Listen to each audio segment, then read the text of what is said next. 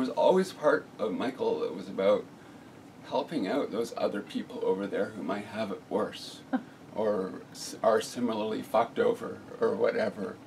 And that's really stuck with me as hugely important all along, and that's really a big part of why my AIDS work, I could see in the evolution of the movement that the faggots are okay. They're going to look after themselves. They've got some dykes on side too, you know, and they got a handle on this medical thing, and you know, it's going to be a rough ride, but you know, the folks that really need help are the sex workers and the street kids and the people in jail and, you know, whatever.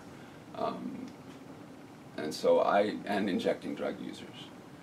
And I remember there was a guy in jail, in the Don jail, who was in the sun for not getting his meds or something. I can't remember. It was the first time I'd heard about somebody in our local community who was a prisoner living with AIDS. And Michael was pissed right off about that, and he helped organize tickets outside Don jail with me and other people.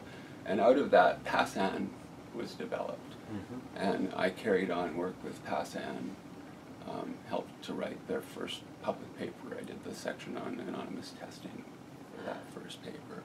And I feel really honored to hear that that organization still exists and is still doing amazing stuff. Yeah,